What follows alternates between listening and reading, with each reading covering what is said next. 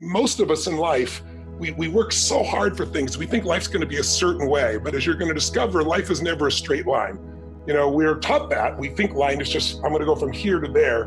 But if you look in nature, you never see a straight line in real nature. If it's a straight line, a human built it. And so it's a process of evolving, of growing, dropping back, growing, dropping back. And challenges are what really grow us. You know, your life is a great story. You know, every person's life is a story. And the question is, some people's story is a warning, some people's story is an example. Right now, you're an example that's growing and expanding, and you have a chance to have this be the most incredible life. But it won't be a life without challenge. And the challenges we're facing right now give you an opportunity to grow like very few generations. You know, I'm sure you've heard of the Great Generation, the World War II generation. If you watch a great movie, if you read a great book, you know, the size and the power of the hero, how much you become as a hero is defined by how tough an obstacle you face, how difficult is the villain, the opponent.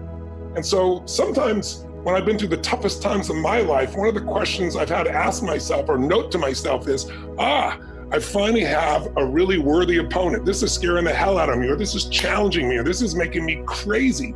But I also know in my gut and in my soul that if I can push through, it's just like you've done in these years. You've pushed through tough times, I'm sure, many of them. But as you push through those, you become more. And as you become more, something magical happens. You don't just grow, you expand in your spirit and your soul and your capacity and your skill. And all of a sudden, fear becomes less and less a part of you.